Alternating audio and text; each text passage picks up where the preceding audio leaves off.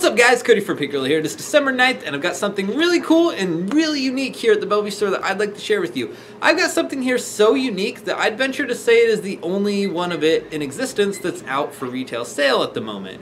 I'll show you that in a bit. But first, 3 really cool games that I just got in. First up is Shadowrun on the Genesis, which up until researching this game for this video, I always thought was the superior version of the Super Nintendo. Who can say though, it's whatever you grew up with. What is important though is knowing that Shadowrun on the Genesis and Super Nintendo are different games. Yes, the Super Nintendo one, I think it has a little bit better graphics. They look a little more primitive, but they are much more clean. This one has kind of blocky pixels and stuff. The characters don't look fully fleshed out, but I think this one, I did give Shadowrun on the SNES a try, and this one seemed a little bit more fun to me, but either way, both of them are worth checking out because they're both cool games.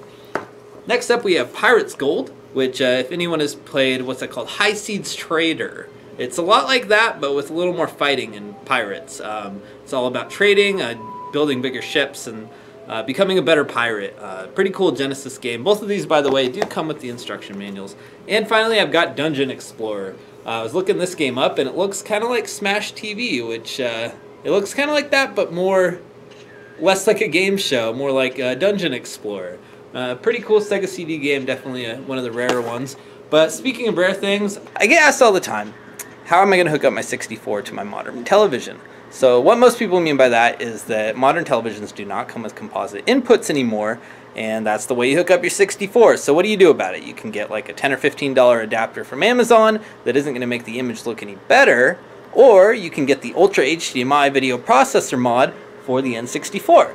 So this mod is really cool. It's an actual physical board that you solder onto the N64 motherboard, and it produces superior images. So the 64 itself could actually put out much better video, but for some reason it didn't. I really don't know all the technicals about it, sorry, but this board takes complete advantage of what the N64 could do.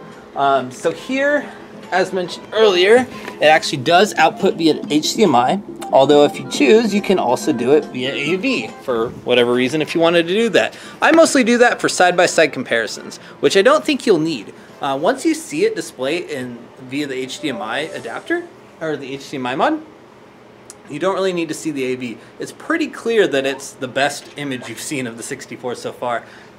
Here I have Pokemon Snap going, and I was just going to pull up, there's actually like a setup menu. You can change all sorts of settings. Here, one sec, let me screw with the camera, there you go. You can change all kinds of settings, and all these settings are documented in an instruction manual that does come with your purchase of an HDMI 64 mod.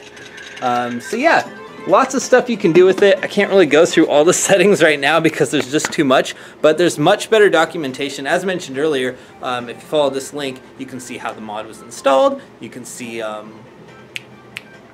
side-by-side comparisons of images and videos and all sorts of stuff. Or like I said, you're welcome to just stop into the store and play it yourself. It's pretty cool.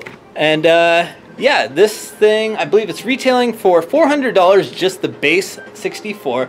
It's just got a jumper pack, doesn't have a region unlock or anything like that. It's just your mini HDMI cable and the base system. It does, of course, also come with your quick start guide that will explain everything that I can't explain to you.